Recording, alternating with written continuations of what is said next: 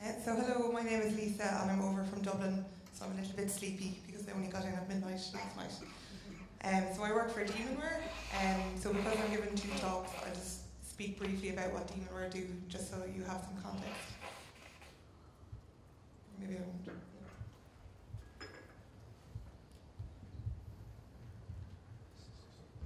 Click towards this one.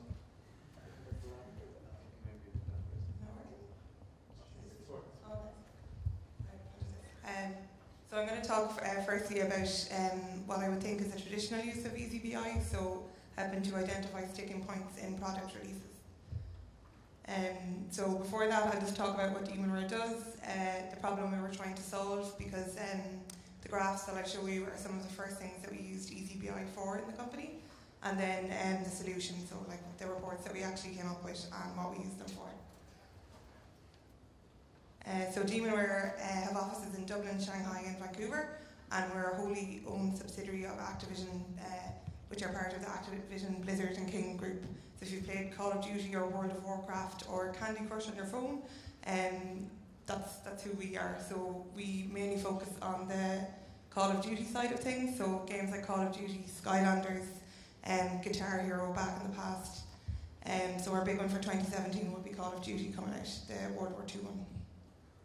So on the development side of things, we use a wide range of software. I don't think I'd be able to fit all the icons on the one screen, but they're not too relevant for this talk anyway.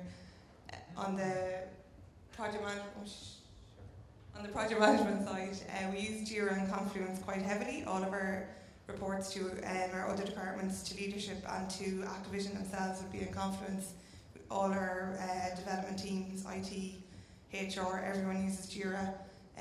We use Google Apps then as well, so we have a couple of Google Sheets integrations to eazyBI also. And then we use Zendesk for customer service, but we are going to switch to Service Desk soon, as it's better and integrates obviously better with Confluence and eazyBI also. And then for continuous integration we use Bamboo, but we're moving to Jenkins soon. And so just some of the services that we provide, just to explain who the graphs are for, that I'm going to show. So the team that I made these reports for are in charge of a web application to allow Activision studios to access the following services through Demonware. So it's basically like a web portal, and it was it's about 13 or 14 years old. So it was about 10 years old when I started working in Demonware. So it was a large old code base that not a lot of people knew about. So it was very hard for people to come onto the team and estimate work or even figure out like what they were going to do, because it's such a huge application, and they were so unfamiliar with it.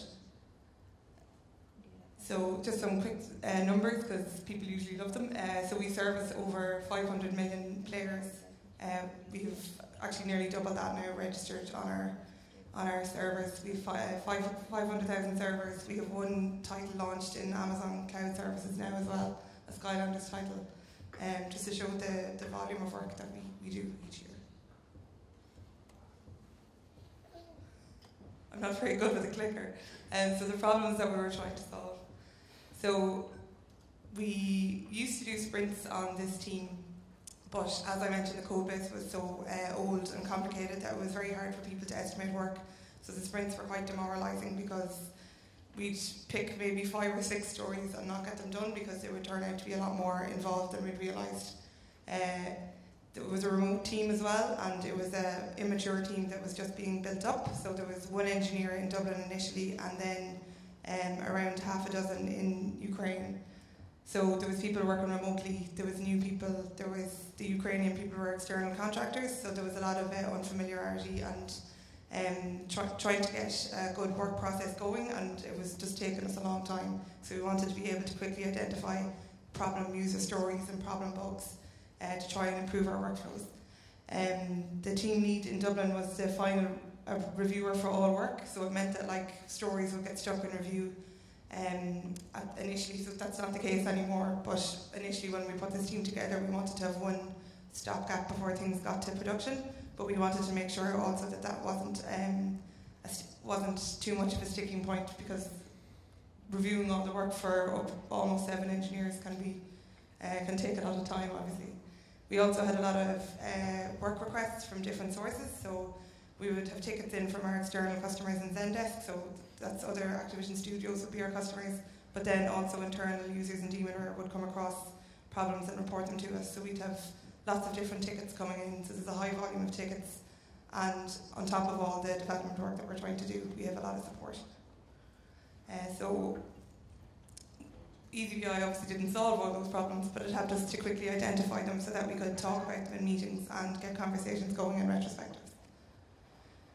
So we looked at the items that we wanted to discuss, so it's kind of what I said in the last slide, like things that are getting stuck in review, how much work are we getting through a week, are we happy with that, how much work are we getting done in a release, are we getting better at estimating our work over time. So also something that I found in a new team is that if you have retrospectives on your release or your sprint, people often won't talk, like because they don't know each other, or they're shy, or they're not confident enough to get their point across, even if they have a problem. So if they have something that they can just point it on the screen and say, well, look at this, I'm not happy with it, it gets the conversation going a lot better. So this is one of the basic, I think this is pretty much just the out of the box to issues created and resolved report, but just for the last 10 weeks. So you can, I noticed they closed a lot of tickets one day. But it's just to show how many tickets were being added to the backlog and resolved on a weekly basis. So you can see that it's, for a small team, there's quite a high volume. Some weeks there's 25 tickets added, 40 tickets added, and so on. So they do get a high volume of tickets in. So that's just a good talking point, say in retrospectives, for the team need to show the product owner. It's like, look how busy we are, basically. And on my other point on that, it was hard to estimate tasks. So when we would do a release retrospective, so we weren't doing sprint retrospectives because we were using Kanban. We would click in if there was, we would drill down if there was an outlier to see what the problem tickets was. So say for release 3.2 there, we would click into the 266 to see the 2 or 3 stories that took a lot longer than we thought than we had expected, and we would see why that was, and we'd talk about it, and then we'd make action points to try and stop that happening again. So you can see, for example, release 3.0 was a major version release, so there was a lot of small tickets in there that were estimated at, say, a day or 2 days that were actually took 2 or 3 hours, like they were very quick fixes to do, so that's why there was such a big drop between our estimates and our hours spent. And this is to show where our blockers are on our workflow. So how much time did each story or bug spend in progress, in review, or in testing? So this isn't useful like as you're looking at your board day to day or in your stand-up, but again, it's for your retrospective to show how much time did something spend in a status. So this is the average days in transition status measure in eazyBI. So it's just to show, so there was a lot of people on holidays actually, so we were on weekly releases towards the right hand of the graph, and there was a lot of people on holidays for 2 weeks, so things took a lot longer to get reviewed and tested basically. So it can be something as simple as that, or sometimes when it's validation, it helps us identify problems with our testing environment, or if something's stuck in progress, it could be that we need something from another team, and it shows that that was a blocker, and we talk about that in the retrospective to try and stop it happening again. So for when we're not in our retrospective, when we're looking at our eazyBI dashboard day to day, this is a very useful board. So I had to grey out the story names, but you get the idea. So to show when issues are stuck in status, for say me as a project manager or the team need to follow up on, either with the person who is working on it or with another team. So you can see there's 2 or 3 that are absolutely huge. So there's one at the bottom, it's setting up our Jenkins instance in AWS. So we're only moving to Jenkins soon, so we've been testing that for a while and it's quite low priority, so the ticket's just been hanging around for a long time. So that's not necessarily a big problem, but in some of the other cases it's that we're waiting on something from another team, or we're blocked on something, or we weren't able to test it. But it's just for us to look on a more regular basis than at the end of a release to look like daily or every few days on what we're blocked on and how we can unblock tickets. So I picked a particularly bad one so that there was a lot of red. So a few other things that I didn't want to put up too many graphs because I had so many, but a few other things that we looked at just to highlight wins to the teams. It's good to show how the backlog is changing over time. Like our team seemed to like that. So if we had like 1,000 hours of work, that next week we only had 950, even though we added more tickets, there was a lot of work done and so on. Our average resolution time was very poor when we started because it was a new team but an old product. There was a lot of old Jira tickets that were hanging around for a few years just because there was no one, or there was fewer people actively maintaining the product. So it was good to see a graph with our average resolution time on tickets improving over time.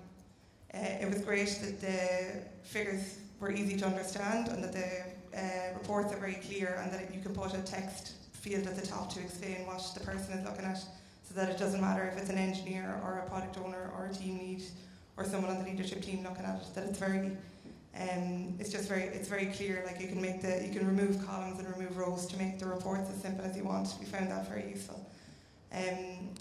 2 or 3 other quick wins that we used to look at in the retrospectives were how many tickets were in the backlog in general, just to see it getting smaller because it was such an old product. We have a nice groomed product backlog now, it's glorious. And an interesting thing that our quality team wanted to see was how many bugs were fixed in each release versus how many bugs were identified in each release. So we had a new custom field of type fix version to show when bugs were introduced, and we could compare like how many bugs we had cleared versus how many problems we'd introduced. Now thankfully it isn't very many, but it was we found things like that very useful. So this is so we first made these reports 3.5 or maybe 3 years ago, and the team still used them, and we found them just terribly useful, so easy to understand, and our use of eazyBI has gotten a lot more complex over time, but this is one of the first things we use it for, and it's one of the most useful, so I just wanted to show it to everyone today. So that's it. I keep pointing at the screen. So in summary, eazyBI can highlight the problems to you, but obviously it can't solve them for you, but we found it very useful for us. So that's it. If anyone has any questions. This is quite an easy use case. I feel a bit silly after the last presentation. Okay, thank you. I had a question. So do you see, well, by theories, when you work for some longer time, your team should get better in estimating, and so the velocity should be more or less stable. So as I see that you still have some of these fluctuations, release over release. Yeah. So do you see that when people are seeing these charts, does it improve, get better in estimating, and be more pessimistic maybe about what could be done in a particular release? Yeah, so the graphs that I had shown were just from the last like 8 or 9 releases, but we have like 60 or 70 releases. And so the gap between original estimate and time spent used to be huge, and now it's always very small. So the only outlier was the one, the major release had a big gap, but otherwise we've gotten much better over time. And the other graph that I showed for the sticking points to show that there was tasks stuck in review and in progress, that also used to be, like the bars on that graph used to be huge, and now they're quite small. So even though there's variance, if I showed the graph for like 2 years, it's much better. It's brilliant. I should have done that. That's great. So any other questions? Hi, do you see yourself evolving to the point where you use the data to do your estimates versus using people to do the estimates? Some other teams have been looking at that, but because this product in particular has so many components to it, it wouldn't really be suitable. So 1 or 2 other teams in Demonware have looked at that, but so they will use they do it quite complicated actually. So they will see how long specific engineers take on different tasks, and then say it usually takes John X days to do this, so it will take him Y days to do this other task. So they will do that. So they'll have a graph like I had, but broken down by assignee, and the team lead will look at it then, and then just do the estimates. But we don't like automatically populate an estimate field based on that. So we do, and other teams use it to guide estimates. Any other questions? Okay, so then thank you very much.